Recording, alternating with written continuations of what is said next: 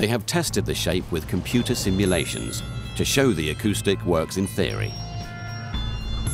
But there is only one way to really check it. Build it in a 1/10 scale model.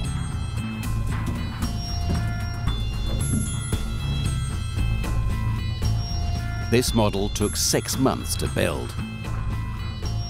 Every detail is accurate.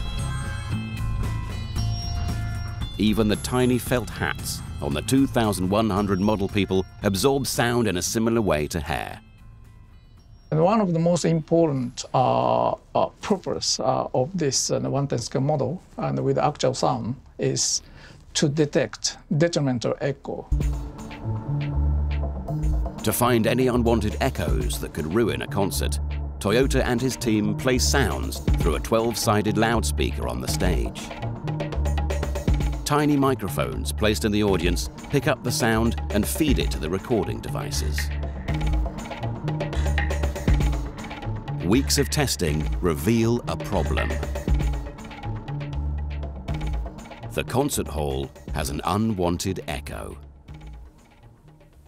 It shows up clearly on the audio waveform. This is showing the echo, and then this is coming from the ceiling. A delayed echo was heard separately from the direct sound.